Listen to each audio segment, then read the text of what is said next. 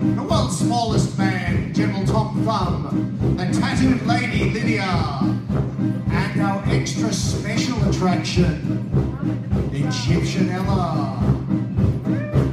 Now Ella was a dancing girl who started getting fat.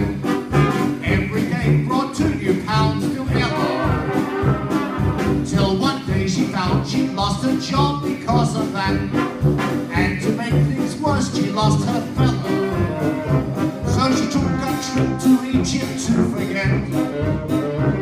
But she was such a hit that she's there yet. If you hear of a gal who can shake and quake till it makes you think of a nervous snake, you're thinking of Egyptian Ella. She weighs 220, but they don't care. They like her weighing plenty there. She's got the love of every fella. She does a dance with certain parts by the River Nile. The boys think they're old sweethearts and they throw them to the crocodiles. She thinks she in the Orient offers her love intense. How they love Egyptian Ella.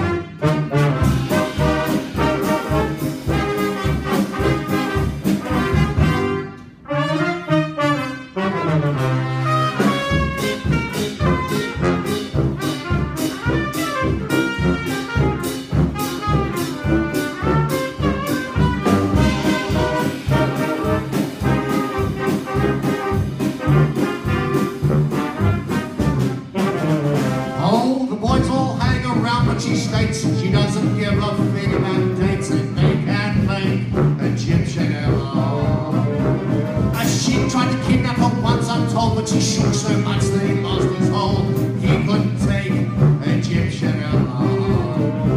So the Pharaoh wrote her a royal note with his royal fist. He said because of the dance she does, he's angered her